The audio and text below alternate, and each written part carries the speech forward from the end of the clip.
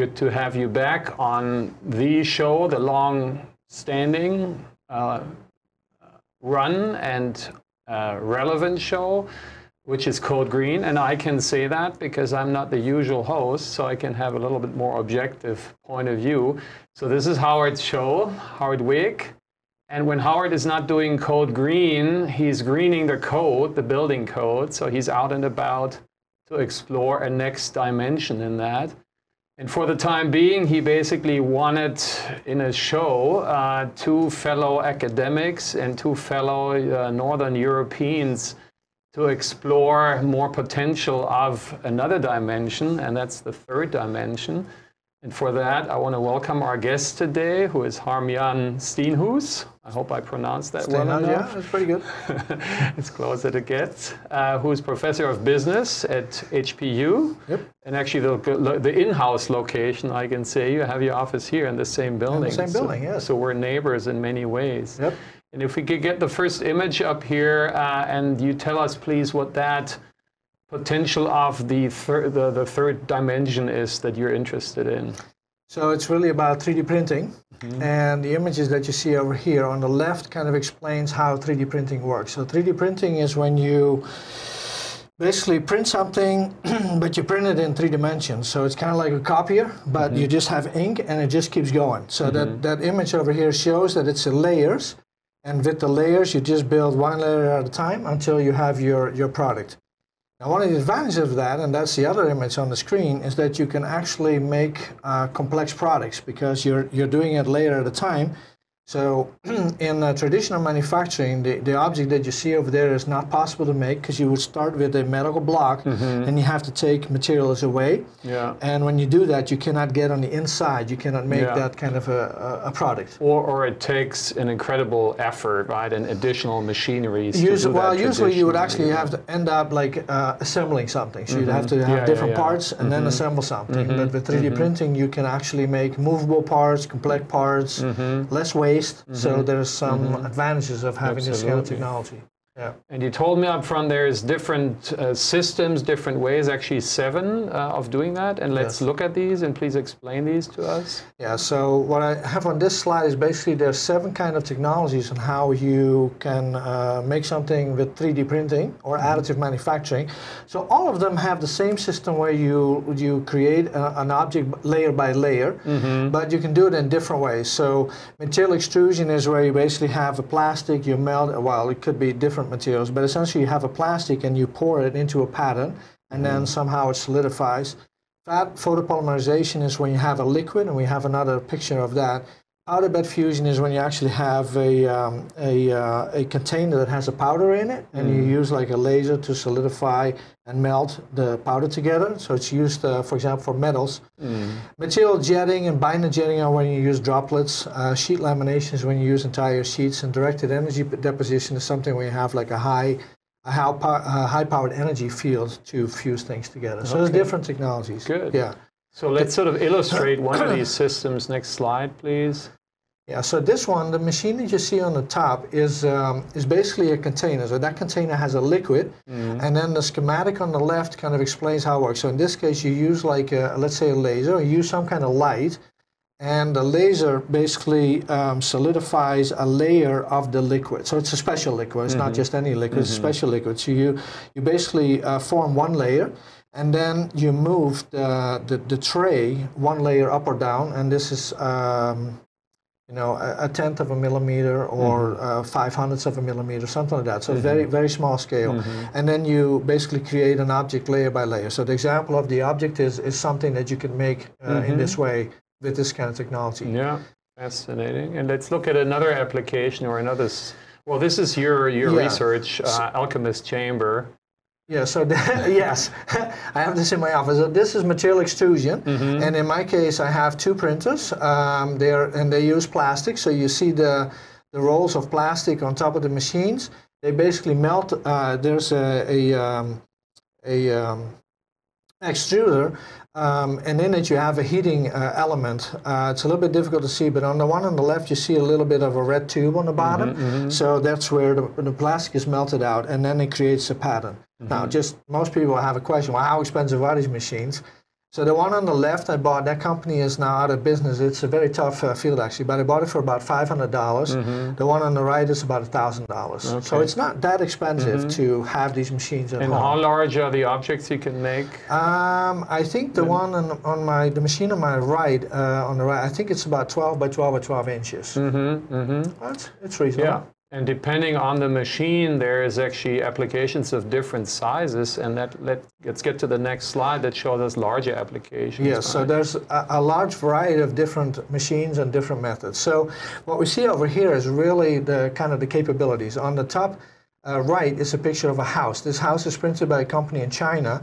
Now what they do is a little bit special. They actually make wall sections, and then they bring the wall sections together and assemble the house. They claim that that house was built in about 72 hours for about $160,000. It's about 12,000 square feet, very large. The one on the bottom left, if you look at it, you'll see a pencil. Maybe you see a little white dot on top of the pencil, and then it zooms out, and you'll see that there's actually a cathedral on top of the pencil. So this is nanoscale. So it really, there's a large variety of capabilities that you can have with this technology. On the construction, by the way, so one of the organizations that invests a lot in this technology is NASA, and they're interested in housing because of space travel. It's very expensive to send a brick into space, but sending a printer is a lot cheaper. And that being said, we're a little bit for our planet. We're a little bit what Mars is for the universe. We're a little bit in Hawaii for our globe, right? Because we're in the middle of nowhere, most remote from all land masses, or we're in the middle of everywhere, depending on how you like to look at it, right? So that being said, let's get to the next slide, which is the beginning of a couple of slides that makes us look at maybe more specific applications to our islands and our very urgent demands, right? Yeah, so I have a couple of slides here that show demonstrate what you can do. So on the bottom left is a car. There's already a company in the US that prints cars.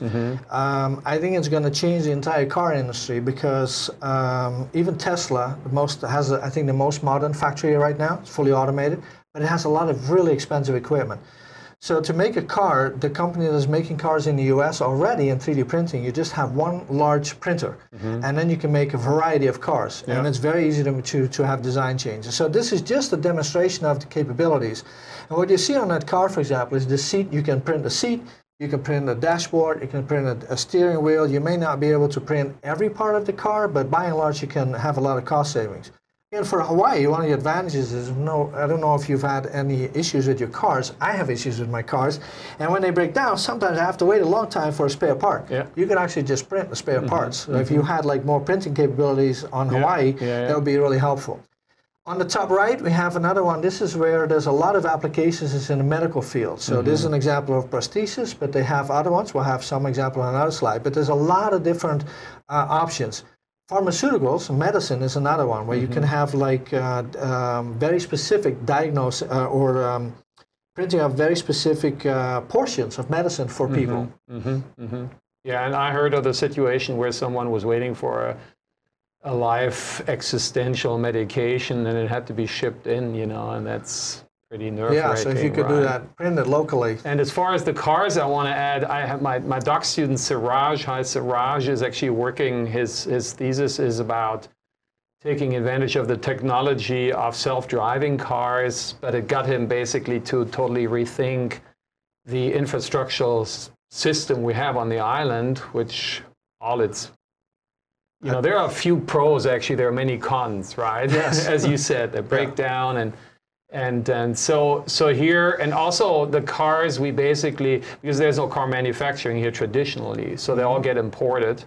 And you can call it invasive, and most of them are actually made for cultures and climates like where we come from, where it gets pretty cold, gets down to the freezing point, and below that in the Netherlands and in Germany.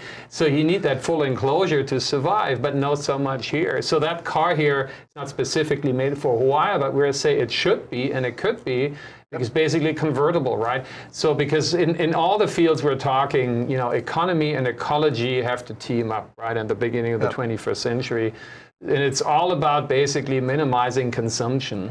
And here you just basically print the bottom of the car because the top you kind of don't need, right? So all these very interesting island-specific, I learned that term from my partner who has a business background in education. He said USP, the unique selling proposition, right? Yes, exactly. That we can cultivate here in Hawaii. So I would say if you look at cars, so for example, the reason why Ford or General Motors or even Tesla has such a large factory is because of economies of scale. So you need to produce a lot of the same product. What 3D printing does is it takes it away because you can just print, it doesn't matter whether you print 1 or 100 units, the cost can be the same. And that gets us to, and you can get the next slide, another really interesting implication. Well, okay, before that, talk about this one here. Here are the applications. So this is just a couple of examples of what is possible in 3D printing. So on the top left, so my printers are very simple. So I just have one kind of plastic and it prints like a plastic piece.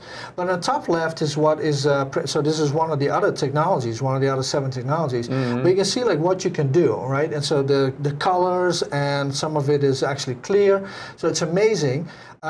This is, for example, used in the medicine field. Like in cases, in some instances, they already print, like before they operate, they scan you, MRI or CT scan or something.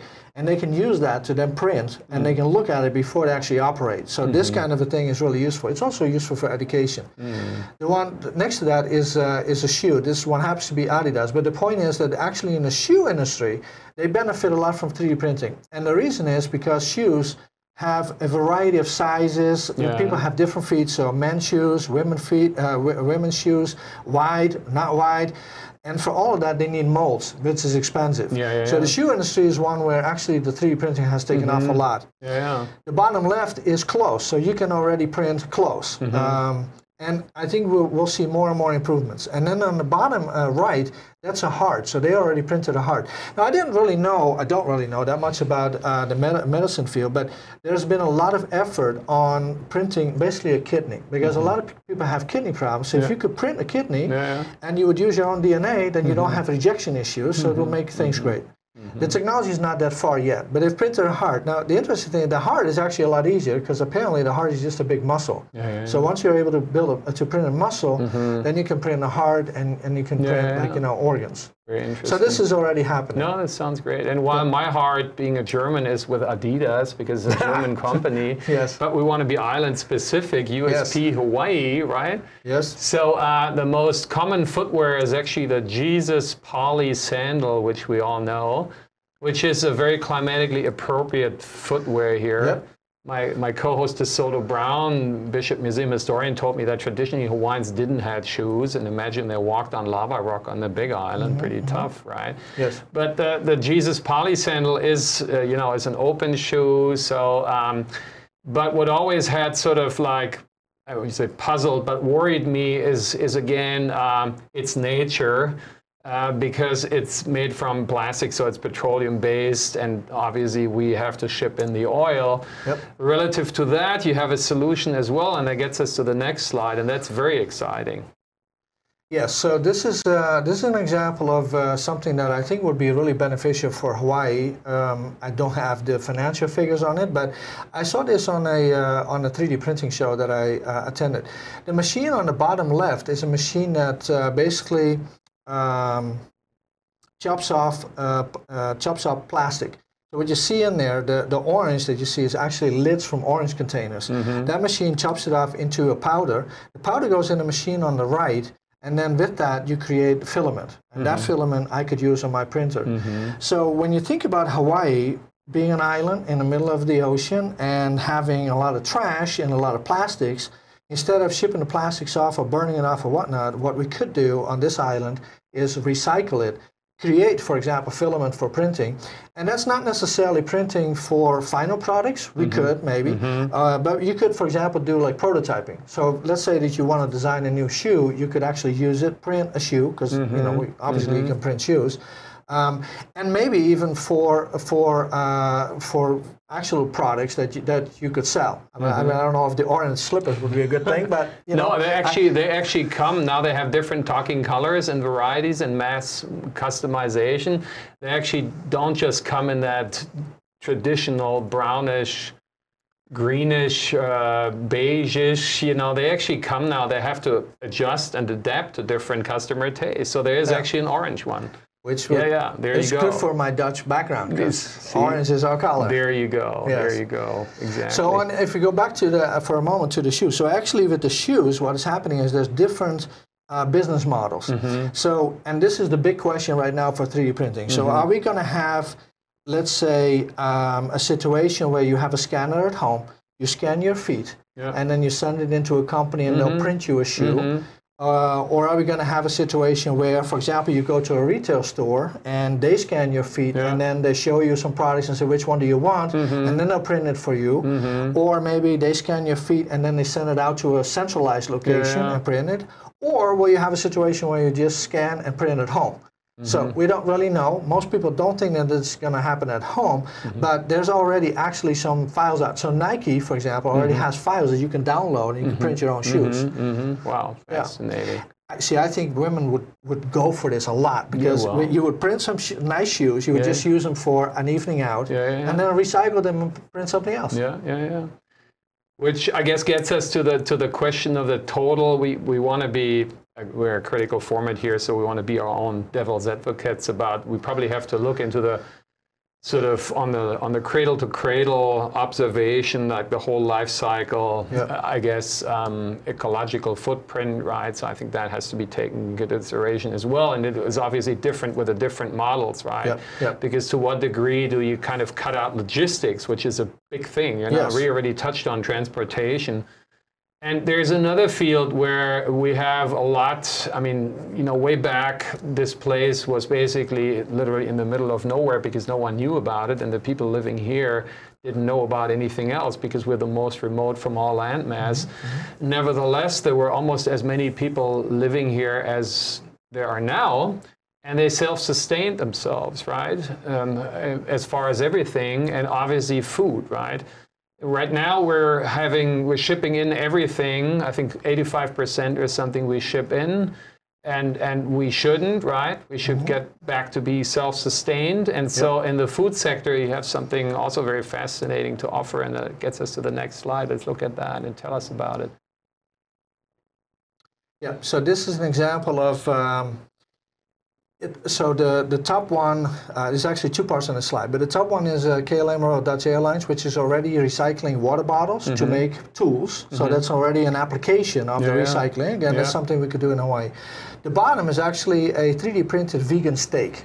And if you look at meat production, turns out that meat production it takes an incredible amount of energy. Just having, let's say, cows or pigs, the food that needs to be produced and all. So if you calculate it all out, it's extremely expensive. So this might be an alternative. On the food, the interesting thing is there's already a company that prints pizzas. And actually that company was funded by NASA, which again goes back to space travel, because it's very expensive to have all the food shipped to space. But if you have a 3D printer, then it becomes a lot more feasible. So I think these are great examples, I think, for Hawaii, being in the middle of nowhere and being able to sustain yourself. You know. And we have big challenges with dairy here, and basically, you know, I mean, all the lust and the hunger for a steak, you know, of the tourist industry that runs us, talking economics, right? There's no way on the island you can provide for that need, for that demand, right? So this is all going to be shipped in. So if you market this right, and international management and marketing is your field, right? If you market this right and saying, well, this is good for the planet and it's good for you and it's innovative, you know, then might as well try it. You know, if you come to Hawaii, you know, what's the point to basically eat a steak that comes from half around the world here in Hawaii? Does that feel you good, you know? Is this steak even still good, you know? And maybe it is, as far as, you know, it was refrigerated, right? But if you think about the carbon footprint, and that reminds me, by the way, of a student when I was still in the prairie in Nebraska. There was a student when economy was sort of like in the 2008-ish realm, right? He got a foot in the door to ConAgra, which is one of the biggest food manufacturers in the U.S., and was tracking, you know, how much energy it takes to make a conventional steak and this kind of pre-packaged food, and it was 2 gallons. Yeah. And that's like from the, you know, the irrigation of the farming and the tractors and then the trucks, and he was mapping this kind of surreal kind of different processing centers all across the continental US. Absurd.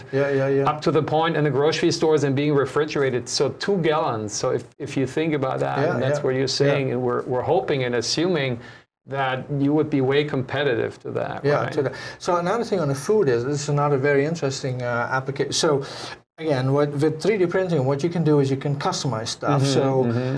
You know, if you go to a supermarket, somebody you can get like, you know, a birthday cake, and they have to make it special for you. But if you have a printer that makes the cake, then you can design it however you want, and it will just come out the printer. Another major advantage of the food printing is, so it turns out if you look at old people have a lot of problems with their teeth, and they don't necessarily have the ability to chew food anymore. So one of the applications for food 3D printing is they actually print like kind of like a paste. It still has enough nutrients. You can design it with enough nutrients and still have something that looks presentable and will make, you know, people just still eat that. As it's illustrated here, that looks very sort of chewy, you know. Yeah, it looks like kind of like a steak. Doesn't seem there is a bone in there, right? That you're gonna chew on and cut your They actually teeth do up. a lot of work on trying to get the texture just right, so it's kind of similar to a real steak. Okay. Yeah, let's go to the next slide and actually show us what you have been playing with, Brian. Yeah, so these are just a couple of examples that I have over here. So on kind of on the top over there is like a jet engine. That was actually printed in parts. But I think this is a really good example of what you could do in school. So if you have an engineering program, you could print something like that, or have your students print it, and you could see how does it actually work. Some other examples is on the left. The blue thing is actually a measuring cup, and it has all the different kind of measures. So we actually use this at home for baking something. And you actually had a situation a while ago where you were short on something and helped yourself out. Yes, this was at Christmas. So we were trying to make cookies, and we needed to use a funnel for something. I didn't know where my funnel was. I couldn't find it. And so I just downloaded a file from the internet, put it on my printer, printed out my funnel. And, you know, it's cheaper than going to the store, and it would have taken me more time to go to the store, find it, and then drive back home than just printing it. So that's again shows you like what you can actually do with this technology. You can do the same with combs or something like that. The other blue thing over there is a coin holder for my car. So I lost my coin holder, designed a new one, so the quarters would fit into it. Cost me about, I think it was between $1 and $2 to print it. If I had bought it in a store, it would have been $15. The orange is a nut and a bolt, and that's an example of how you can actually print these things together. So you can print it in one piece. That again, in traditional manufacturing, you can't do that. The gray is a little robot, and that one is printed in one piece, and it has just moved. The arms move, the head moves, the legs move. I have a little tiki. That's another example of something that you could do in Hawaii. Let's say print like, you know, like souvenir type stuff. And again, thinking about recycling plastics and then printing souvenirs. And just selling it to tourists, that'd be kind of a business model. Way better than on the conventional ones where it basically says, in best case, designed in Hawaii and then made in China or elsewhere. Exactly. Right? So you can say designed here and made here, right? 3D printed in Hawaii. 3D printed in Hawaii, And that, if we can get the camera back to, well, maybe we do the next slide here really quick first, and basically talk about where our disciplines intersect and could cross, and you already touched on it, which is actually the building sector, right? And our founding Uncle Jay, who is sitting out there a while ago, has been shooting me an email and saying, Martin, what do you think about 3D printing houses? And he got very excited, and it took Howard until now to get the right person to talk about that. And this is the little thing I have to chip in here. That was from my Arizona desert days before I came here. There was a student of ours who basically was 3D printing with a different material. And if we could get the camera back to studio here, this is that piece. And this is 3D printed concrete. And we have a concrete industry here that's doing prefab, Rocky Mountain, Great Pacific out there in Campbell Industrial Park. So I'm sure they would be interested there. A little bit of devil's advocacy here as well, as me teaching environmental systems and right materiality. The desert is a temperate climate where you have very, rather cold nights and warm days. So thermal mass is actually something that the adobe architecture traditionally has been, doing and using. And so thermal mass in the tropics is a little bit more problematic. So again, you should take everything with a grain of salt and look at it, But again, we're just pointing out potentials here. And the other thing we want to show here in studio is the Star Advertiser title page here from some days ago, which basically says pop-up shelters here.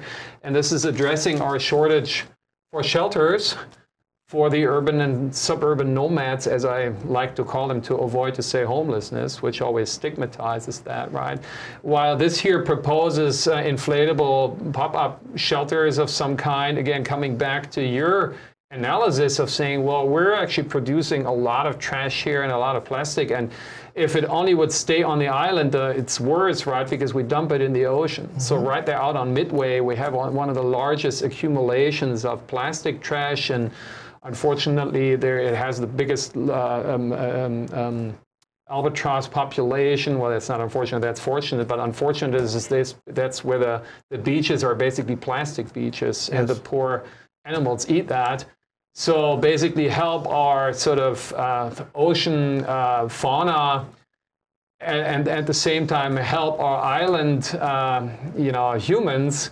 You could potentially 3D print shelters, yep. For our nomadic population, right? So you do the ocean a service and you do your people a service. And because as of now, I'm assuming this gets produced in China somewhere and gets shipped in here, and so you have a way more local solution to that. Yeah, you'd have to look at exactly what is it that you can locally produce, and I think the recycling, you'd have to scale it up somehow. But yes, I think, and especially if you look at the last couple of years, so this technology is moving very quickly. Mm-hmm. I mean, the capabilities of machines a few years ago are not. The technology actually goes back to 1983, mm-hmm. So it's actually in existence a long time. Yeah. But it's in a way, it's very similar to computers. So when we started home computers, they had these massive mainframes, and now what you carry in your pocket can do more than those mainframes. So it's kind of the same with the 3D printing, except the whole movement is a lot quicker. So I certainly expect that it will improve where you actually have these capabilities to do the shelters and